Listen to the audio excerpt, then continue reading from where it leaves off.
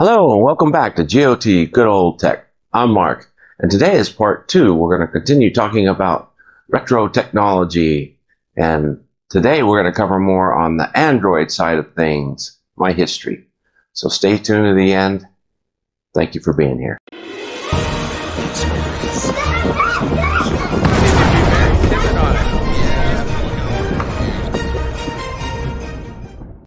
All right, so now as far as my experience with technology and going back, I didn't have all that experience.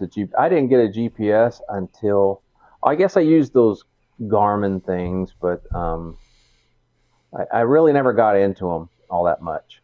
So before the smartphones, I had a Razr 3V. That was the big thing back then, a Razr flip phone. You can actually plug a headphone into it, and you can store music on it. Matter of fact, I took a trip to, where was I? I went to Japan, and I used that, and I had all the Harry Potter books on it. So I had it here while I'm walking the city, touring the place. I was listening to Harry Potter story on a Razr flip phone. Really enjoyed that phone, and it actually was capable of data. Because when I got back, I remember getting a pocket PC. It was an HP iPac. You remember those? Yeah. Mm-hmm. And they had the stylus built in. You pull out a little plastic thing. Okay. And it actually connected to Wi-Fi, which was kind of interesting. But it was it was like dial-up. Yeah. It was not a cellular one. It was just a pocket PC I carried around, and I think I mainly used it for media consumption, playing a little video here and there, playing games, writing some notes in meetings and such, but I didn't really use it. Oh yeah, and it also had a IR in it. So I had fun turning on my TV, had a little bit of fun with that. But I had those pocket PCs for a couple years, had 2 or 3 different kinds. And then with the Razr, I found out that I can actually connect my pocket PC to it with a wire. So I was able to buy a cable and connect it to it. So then I had mobile internet through my Razr and my pocket PC. So that was pretty cool. Back then I was part of AOL. You've got mail. So I did a lot of AOL. Actually, back then is probably when I met my wife, and we were doing messaging through AOL. So when I was not at home and I was mobile, I'd use that setup to continue chatting with her. Because you didn't have a phone you could just pull out and do it with.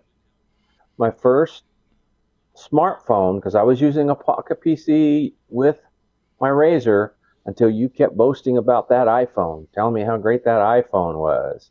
But when I was hearing it, I felt like he can't do much more than I can do.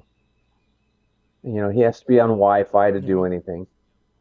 There wasn't really anything over 2G cellular that you could browse with. So it was all. So I didn't find much interest to an iPhone or upgrading to a smartphone until the iPhone 3GS. I remember you kept telling about, you got to watch these things, watch, Steve Jobs, what they call them, keynote. And I got excited about that 3G. So that was my first iPhone. And I really liked it because it did have the GPS built in. And it was a phone. And I was able to get rid of my pocket PC. As much as I loved it. Once that iPhone came out and it had everything built into it, I got hooked. So I stayed with iPhone all the way up to the 4, I think the 4S. And that's when I started managing a Radio Shack, and we were selling every single smartphone on the planet through Radio Shack as a manager. And I think that's about the time I started to need these. With the iPhone 4, I found out that my eyesight was going bad because it kept getting blurrier and blurrier. And what I realized was my arm was no longer long enough to put it in view.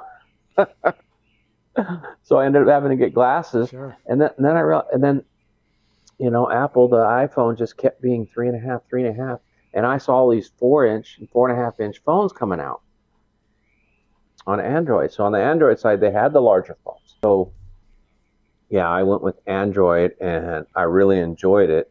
And I went with a 4-inch. And I think, looking at my notes here, the first Android I had was called a Motorola Atrix, and you could get a lap dock with it. And I bought the lap dock. It's like a laptop, and you plug the phone into the back of it, and it comes out on the full screen. And now you have 4G connection with your phone on a full-size screen, 1080p, and it worked as a laptop. So that was pretty cool. So I used that for a while, but that got outdated pretty quick. I moved on from that, and the next thing I got was an HTC One. I don't know if you remember that phone.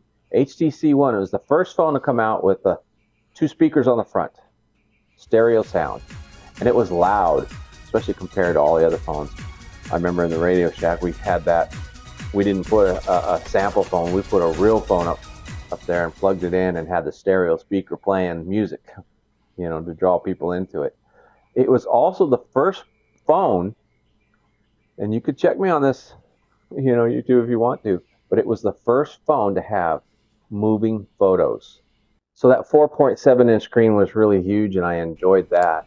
And then from there, I went on to some Galaxy phones. Oh, I think it was the S series Samsung phones. I used those for a couple years until they came out with the Note.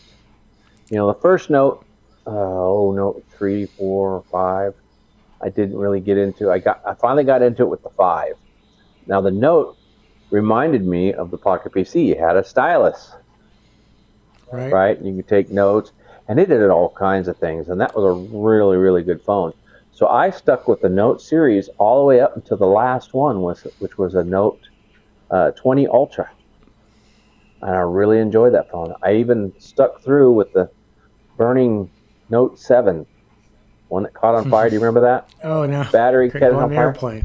They evacuated airplanes because someone had an iPhone or had a Note 7. You weren't allowed on airplanes if you had a Note 7. That was crazy. And I remember they wrote me, and I returned it, and they sent me another one. They were supposedly fixing them, and then shortly after that, they asked for that second one back. So I had to give up the Note. I went to the Note 20, and then after that, that's when I started seeing stuff like this Surface Duo right here. Saw this come out, and I thought, that is really cool. It comes with, well, it doesn't come with, but you can use a stylus on it or a pin, the Surface pin on it, and it did everything that the Note would do, except no place to store the pin. At that point, I thought, well, if I got to carry a pin separately, and they're giving up on their Note line, I went with this. But I kept my Note and used this as a companion device to see if I liked it. And this is for my viewers out there that are interested in the Surface Duo. I bought this using it as a secondary device. I did not buy it as my daily driver. And I bought it cheap because the Surface Duo 2 was announced, so the price was dropping on these. And I think I bought one for around $375. And I used it, and the software was still garbage. But after a while, they started improving it. But I really like the format. I like the function and the capability of it so much that when they came out with the Surface Duo 2, that was one of the first phones that I ever paid full price for. All other phones, I bought them on plans or whatnot. I remember back in the day, me and you we were getting a new phone every day. Or not every day, every year. We were getting a new phone. Every year. So I finally got this thing, and I really enjoyed it. But when the Surface Duo 2 came out, I sold my Note, and I sold the Surface Duo 1 to pay the $16.99 for the Surface Duo 2. Ooh. Yeah, that was big. That was huge. And it came out still with a little bit of problems, but they did get better with it over time. So that's what I paid for this laptop. yeah, exactly. I would never do that again, and I won't do that again, because I had been buying devices used for the longest time, because you could save all kinds of money. So when I decided to give up my Duo 2, I bought the Galaxy Fold 4, which I'll do videos on later, and I bought it used. That thing new, and it's a 512 gigabyte storage, and new. That thing's $2,300. I paid $1,000 for it. Got $240 worth of cases and 2 styluses with it. So I got a really good deal. That's the only way to buy these phones these days, is get a good deal. You got to wait. I was only 6 months old, but I still got a really good deal. So that's where I'm at today. I'm with the Fold, and you have moved on to what phone? Oh, the latest iPhone 14, I think, Pro Max. Yeah, you started going with the larger phones when they first came out? Yeah. Oh, yeah. No, going. Actually, I bought the first large one, and then I took it back because I was like, it's too large. Here's the original. Okay. Yeah. So I was like, huge. It's too large. So I think I'd returned it. But then the next year, I'm like, forget it. My eyesight, like you were talking about, need the big phone. Yeah. So yeah, I'll always get the big one. Yeah. Yep.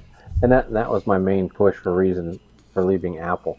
And during all that, I tell folks out there, I actually worked for Apple for a few years. I worked for Apple supporting all those devices, the computers, the iPhones, the iPads. And guess what? During that time, I did not own an iPhone. I didn't care for the iPhones during that time because they were still too small. What do you see as far as the future for these devices, and what are you interested in seeing in the next? The next iPhone? Well, it's what they always do. Better cameras, faster speeds.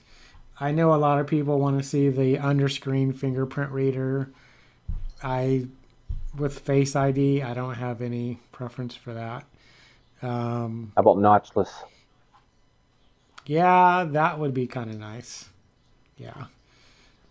But I have the dynamic island now. Yeah. They got you with that one, didn't they? Yeah. It's marketing. Oh, well. Yeah. All right. Well, Tim, I appreciate your time with me today, and I'm sure everybody else out there does. I tell you, audience, if you like what you saw here today and you want to hear some more technology questions, because we both have a lot more than just phones to talk about. You heard him mention his tablet.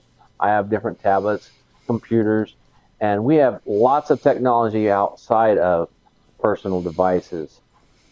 He has an RV. I have an RV, and we have a lot of technology built into our devices, our camping equipment, outside of the cellular things, and of course in our office space as well. So there's a lot of things that we can talk about. Tim's got a lot of history on technology. If you enjoyed it and you want to see him back, let me know in the comments below.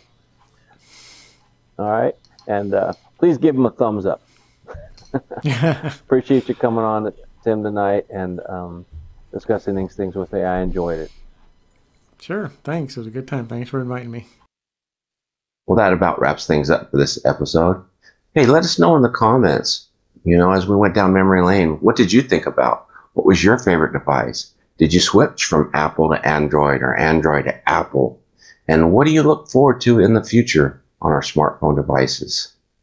Or other technology, for that matter. Tim and I have both got a lot of experience with technology of the past, and we're looking forward to technology in the future. So let us know what you'd like to see, and we'll see what we can do to bring that to you. If you like what you saw, please give us some love down below and like this video. Also share it with your friends, and most of all, subscribe We want to know who's out there and want to know if you're enjoying this content. If you haven't tried any retro and you can get your hands on some old technology, like I always say, if you haven't already, you've got to try it.